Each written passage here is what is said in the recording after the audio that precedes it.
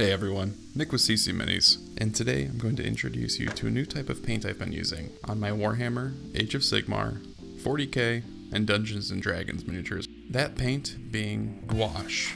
Well, I guess, and watercolors, but we'll get to that later.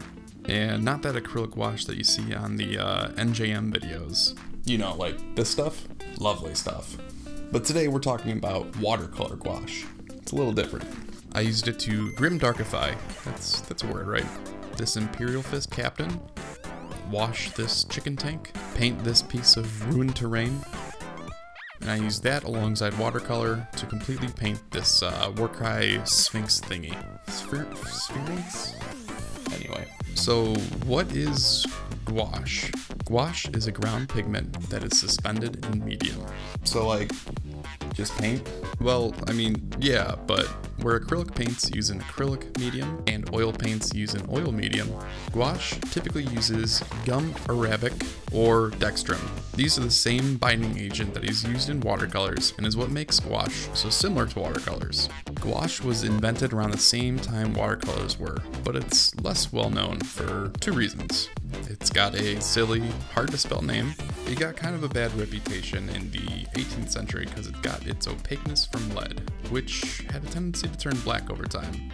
And it made all of its users go a little crazy. Luckily, modern day gouache uses other pigments to gain its opacity. Okay, so the really cool thing about gouache, and watercolors for that matter, is that after it dries, it's not permanent. You can use water to reactivate it, just like reactivating oil paints with mineral spirits, or white spirits. I mean, whatever you call it where you live. I think turpentines is the right word for some folk. In the US, it's called mineral spirits because of the rocks we have to sacrifice to make it, but they know what they did. Even if your palette dries completely, you can just add some water, mix it around, and the paint is good as new. I don't recommend using a wet palette with this stuff, or even one of those little well palettes. Get one of these. It's got these little tiny wells up in the front and a nice wide area for you to mix paints. So why should we all start using gouache for our models? Well, that's a great question, Adoring fans, but I'm gonna ignore it. Instead, I'm going to show you how to use them. I think you'll start to get the why along the way. Alright, let's see what these are about. Take this chicken tank, for example, and I know what you're thinking. That looks like a 3D printed tank that was primed with a terribly sloppy coat of gesso. But no. You see, I've tricked you. This is a blue chicken tank. Don't believe me? Okay, I'll show you. With just a bit of water on a Q-tip and some elbow grease. There we have it. This paint comes right off. No matter how thick or opaque of a coat you lay down, all you need to do is reactivate the paint with water and you can remove it. Check this out. If you run this paint under the water of a sink with just a slight bit of agitation, the paint will come right off. Okay, Nick, that's cool and all, but when would we ever want to leave white in the recesses like this? Fine. Let's see if we can do a more realistic scenario. So, I repainted the chicken tank. I did a bit of a dull aluminum out of an airbrush, then painted some jade on the body and head turret things. But now let's hit it with a nice mix of gouache. I added in a bit of black, umber, purple, and whatever this one was to the mix. I felt like this gave me a nice brown with some purple notes in there. Anyway, looks messed up, right? That's okay, this is all part of the process. Let's get to prettifying this again. Q-tip. Water. That's looking nice. I love how this leaves a nice deep shadow in the recesses. But to be frank, this particular one is looking a little too dark for me. So let's do another coat of maybe a brown on top. First, I'm going to give this a nice matte varnish, which basically locks that layer in place. If you don't, you can actually start to affect the layers that you've already put down when you put a new layer on top because the paint is reactivated with water, which can be helpful, but not really what we're trying to do right now. Okay, that layer is dry. Let's take some paint off. Ooh, very nice. I finished this model by putting it on one of my simple desert vases.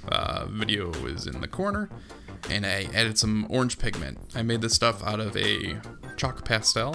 You don't need any fancy dry weathering pigments. I'm gonna make a video on this soon, by the way. Yeah, it's fun stuff. By the way, I put a link to the chicken tank STL in the description. I didn't make it or anything, I just thought it was pretty neat. I mean, look at this guy. It's adorable. So I did a similar wash process on my Imperial Fist to grim-darkify it. I made a nice brown concoction, slathered it on, let it dry, wiped it off. Ooh.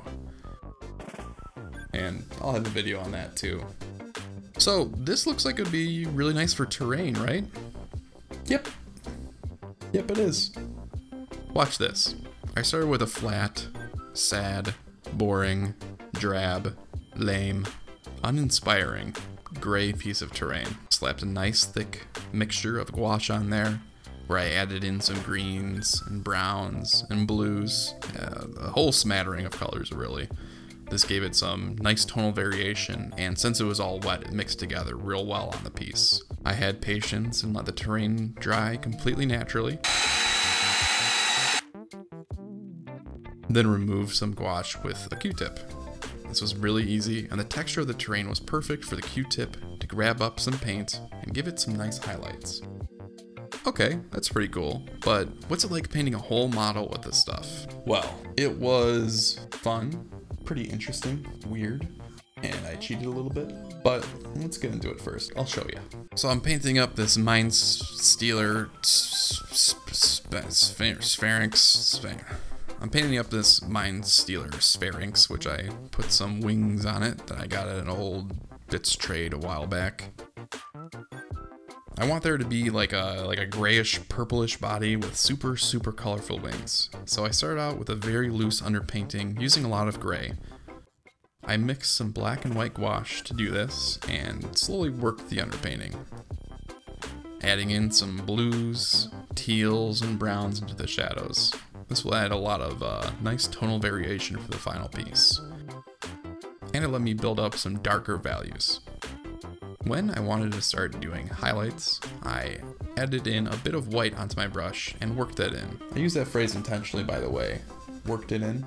Since my brush is wet with paint, when I put down the highlights, it will reactivate a bit of paint that is already on the model. When this happens, the highlights will blend in a bit better. It's actually kind of a bit like wet blending, even though the previous layer is already completely dry. This is a great time to mention that even more so than with acrylics, this paint requires a lot of attention to be paid to its consistency. It is very easy to over-wet your brush and flood the model, which can potentially reactivate and ruin what you have already laid down. On the flip side, if you don't have enough water, the paint will get too thick and you'll start seeing some brush strokes and little ridges. Since I was so used to acrylic consistency, I did make some mistakes while painting this, but that's okay. With gouache, nothing is permanent. Acrylics tend to be a bit thicker, so even with a relatively thick gouache, it may feel too thin. But you'll get used to the differences quickly. Don't let this deter you from giving this a try. It's really fun. Alright, I'm happy with the underpainting and don't want to mess it up with future quotes, so I did a nice coat of matte varnish to lock down the underpainting. This layer will form a seal protecting the previous layers from being reactivated by water moving forward. Next, I decided to bring out Gouache's fancy, ritzy cousin, watercolor. Like I mentioned before in our little history lesson at the beginning of the class, gouache and watercolors use the same medium, but these are much more transparent. Hey, they even have a nice little chart here on the lid that shows how transparent they are. Isn't that nice? Let's go for a fully transparent color, which will let the underpainting show through. This purple looks perfect. I'll thin the purple quite a bit down and apply it as a glaze all over the body of the Sphinx. When watering it down, then be sure to dab the excess paint off the brush on a paper towel. If you don't, you might flood the model, potentially reactivating the paint below. I tried to make the purple more saturated at the ends of the limbs, as well as this fluffy little mane it's got. I used a higher water to paint ratio on the body to keep it a bit more on the desaturated side. I felt like this looked pretty good, but I wanted to add in some highlights, so I used a bit of white gouache mixed in with that purple, and hit the edges and the tops of all these little forms on the model. Then I cheated a little bit and used white acrylic in a makeup brush to hit basically the whole model with a soft dry brush of pure white. At this point, I sealed the model again with some more matte varnish. Okay, so what should we do for these little armor bits on the legs and chest? How about a turquoisey deep blue? I'll start with some of the same blue-green that we were adding in during the underpainting. And while that dries, I went over the model again with the same thinned down purple. I found it was much easier to build up darker shadows with multiple thin coats as opposed to trying to get any sort of thick coat with watercolors. Thick coats just don't work too well with them. Then I hit all the nails and teeth with a bit of this goldenrod color and hit the trim of the armor with it too. Next, I added in a bit of black mixed with teal to add in some deeper shadows to the armor bits.